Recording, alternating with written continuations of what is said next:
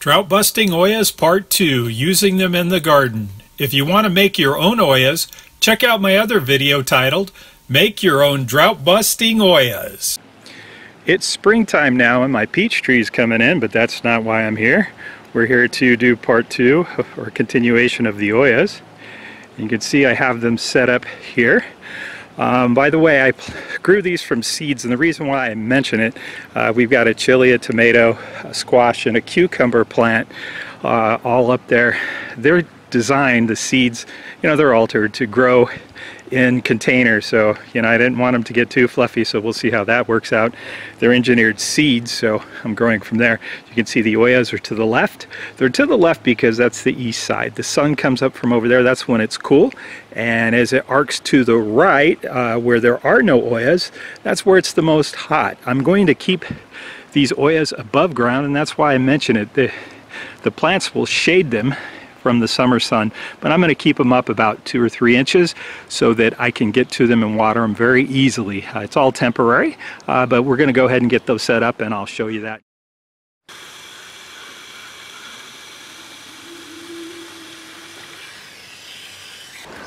Something I want to show you is going to look for earthworms here. I like to keep worms in my soil. Just want to show that to you. This is really important, in my opinion, to keep your soil active, aerated, and healthy. The Ollas are holding water anywhere from 2 to 3 days. The standard is 2. Some go as long as 3, so it's wicking a little bit faster in the soil, in the heat, with all things going. But that's 3 days of 48 ounces that you can put into that once your roots wrap around the pot. So earlier in the video I showed you, me putting these plants in.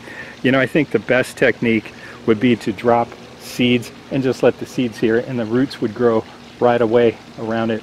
I'm kind of waiting, I have to water here. I'm waiting for the roots to find this. So what I did was I dropped cilantro seeds here and here, and with the premise being is as they come up, the roots will just naturally gravitate towards it because they are so close to the pot. So that's a really good idea, or a technique I think that would work very well for these pots. Is you don't pre-grow your plant. You stick the pot in the ground, you put your seeds around it, and then once you see the plant that you like, you cull the rest. Okay, so you can see the pot is back there in the shade. The plant is grown over it, and so it's not being hit by the sun. I've got my soil meter tester put on moist to check the moisture, and I'm going to go ahead and put this in the ground. By the way, you can see that the cilantro seeds are coming in, and once again I really feel that this would be the best way to start your plants, is seed them and put the seeds on the other side, and the roots will be attracted to the moisture right away. In a full-fledged plant, that I planted from seed, it takes a while for it to get there, but we're going to go ahead and do a meter test. You can see that this is set to moist and it says dry. There's no moisture, so we're going to go inside the soil and keep an eye on that needle, and it's saying it is moist. You see how the needle is moved over? Here's the blue where it says, whoa, this is wet. You can see that it's over at the just where the green and the blue meet, so it's saying this is really good moisture content. So I put a thermometer out here, and it's only 10 a.m. in the morning, so it's going to be really hot. These are going to be distributing water all the time. Okay, so here's a big one. I'm going to go ahead and pick it, and there we go.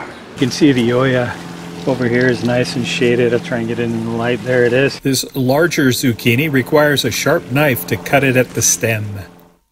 I'm going to have myself a salad this evening, and these Ollas are doing their job. Okay, so you can see the cucumbers budding. Here's a little guy right here. How tiny he is, but you can see they're coming in. They're everywhere. So you can see this is very prolific. It's doing very well. This cucumber is, I'd say about 3.5, getting close to 4 inches. It'll be pickable in a week. There's one here, there's here. They're everywhere. It's doing well. It likes the Ollas. I want to show you the 5-week growth of the chili and tomato plants. Let me go ahead and show you some close-ups of the fertility of both the chili and the tomato plants. So you can see the flowers, the buds, getting ready to produce the whole chili. It takes a while for these, but it's looking real healthy. Real nice looking plant. You can see flower, which will become chili flower, flowers. There's flowers all over this, very healthy. So now I'm going to move to the tomato plant and show you some of that. This tomato plant is roughly 4 feet tall. It's probably going to get 5, maybe a little bit taller, but you can see it's already producing the buds for tomatoes. They're here. They're starting to flower out. There's more. So the fertility is right. There's flowers everywhere, but they're not all quite bloomed. But I want this video to remain within the 5-week time frame, so I'm just showing you the growth. It looks like it's going to be a very productive tomato plant. The Ollas are doing their job very well. Okay, so I just inserted this here right next to my plant. This plant has been here for a year. It's a geranium, by the way.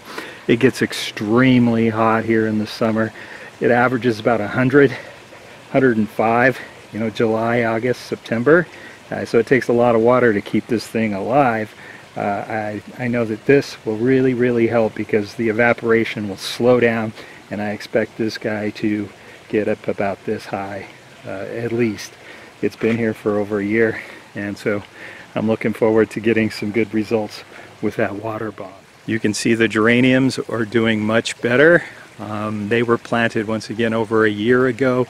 Never did very well. I really believe the extra moisture is giving them the strength when that sun picks up and gets hot, and it has been getting hot.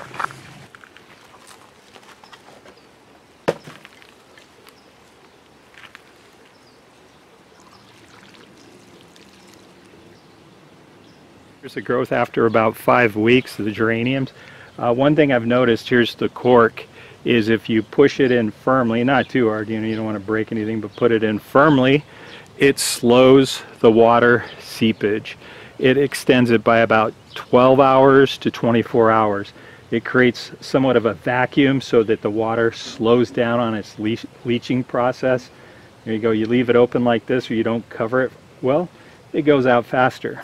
It creates a mini vacuum. It's not totally perfect because this is, it does allow escape, but it does work. So that's a really good tip, something to keep in mind. These are looking good. It's only been 5 weeks. Nice growth, and they're both from cutting, so thumbs up on that. So this is calibrachoa, and you can see it's spilling out of this pot very nicely. Here's the other pot that it's not spilling out of nicely. It's over here. I'm going to take you down there, and we're going to go ahead and put in an Olla. This one has a lot of shade throughout the day, and that one does not. It sits in the sun, so that Olla is going to help milk it and give it moisture. Okay, you can see I've got the Olla in. There's the water, and I'm going to put the dirt right up to the top to try and keep it as cool as possible. And with the cork available to me. And you can see that this one is very small. They were both planted at the same time, and I'm just not getting it out of here, and this is where I really want this pot. So, in theory, this should leach out and keep this guy watered during the hottest times of the day. So we're ready to go.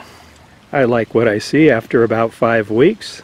Hey, thanks for watching. I hope this video was informative.